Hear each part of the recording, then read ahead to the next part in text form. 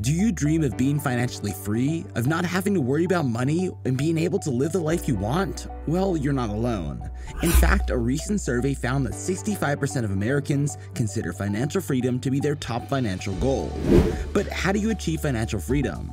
Is it even possible? The answer is yes, and in this video, we're going to show you the 7 steps you can take to make it happen.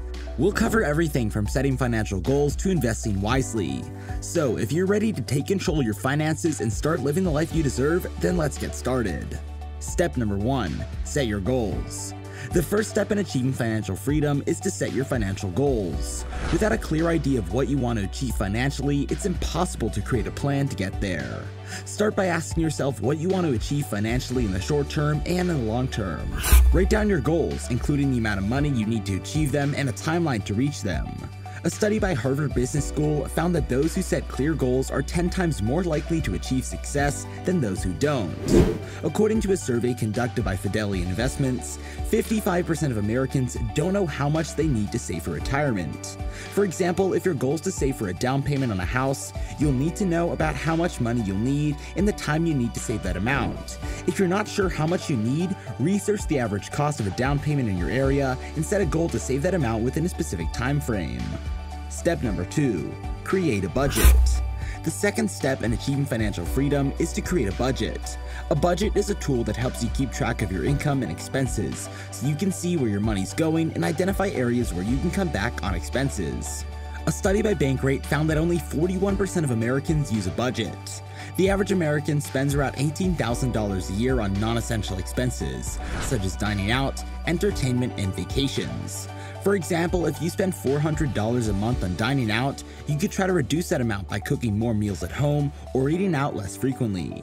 By creating a budget, you can track your progress and see how much money you're saving each month. Step 3, track your expenses. The third step in achieving financial freedom is to track your expenses. Once you have a budget in place, it's important to track your expenses regularly to ensure that you're staying on track with your financial goals. A study by the National Foundation for Credit Counseling found that only 17% of Americans track their expenses. According to a survey by Charles Schwab, 59% of Americans live paycheck to paycheck. For example, if you go over your budget on a particular category, such as dining out or entertainment, you can adjust your spending habits accordingly to stay on track with your goals. Step 4, pay off debt. The fourth step in achieving financial freedom is to pay off debt. Now that you've established an emergency fund and are regularly saving, it's time to tackle any outstanding debt.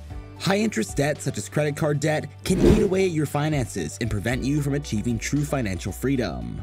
According to a 2021 survey by creditcards.com, the average credit card interest rate in the US is 16.28%. In 2020, the average US household had $7,027 in credit card debt. Let's say you have $5,000 in credit card debt with a 20% interest rate. If you only make the minimum payment of 2% each month, it will take you over 20 years to pay off the debt, and you'll end up paying over $10,000 in interest alone. However, if you prioritize paying off the debt aggressively and make larger payments, you can pay it off in just a few years and save thousands of dollars in interest.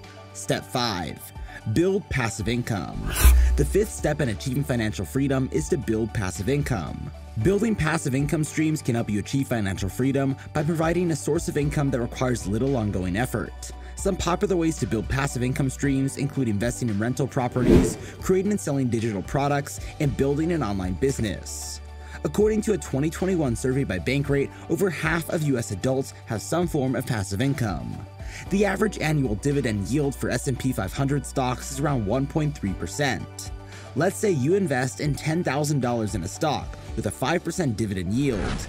You would receive $500 in annual dividend payments, providing a steady stream of income without any ongoing effort on your part. Step 6, live below your means. The sixth step in achieving financial freedom is to live below your means. Living below your means is an important step in achieving financial freedom.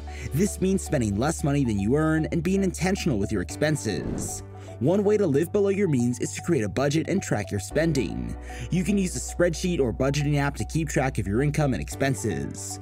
Living below your means doesn't mean depriving yourself of everything, but it does mean being mindful of your spending and making intentional choices about where your money goes. In 2020, the average American household had $7,027 in credit card debt. According to a survey by Bankrate, 56% of Americans have less than $5,000 in savings. The average American spends $3,459 a year on eating out. One example of someone who successfully lived below their means is personal finance expert Dave Ramsey. He advocates for living on a budget and avoiding debt. By living frugally and making intentional choices about his expenses, Ramsey was able to build a successful business and become a millionaire. Step 7. Diversify your investments. The 7th step in achieving financial freedom is to diversify your investments.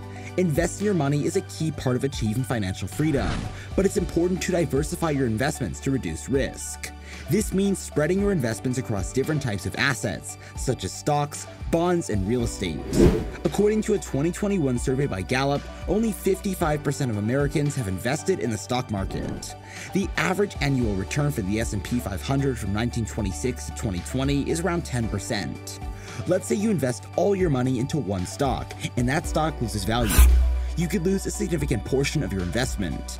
However, if you spread out your investments across different types of assets, such as stocks, bonds, and real estate, you can reduce your risk and potentially earn a higher return. Congratulations, you've made it to the end of our video on the 7 steps to achieving financial freedom. We hope you found these steps helpful and insightful, and that you feel inspired to take action and start making positive changes to your financial situation. Remember, achieving financial freedom is not a quick fix, but rather a journey that requires discipline, dedication, and commitment. But with the right mindset and the right tools, you can make it happen. We wish you all the best in your financial journey, and thank you for watching.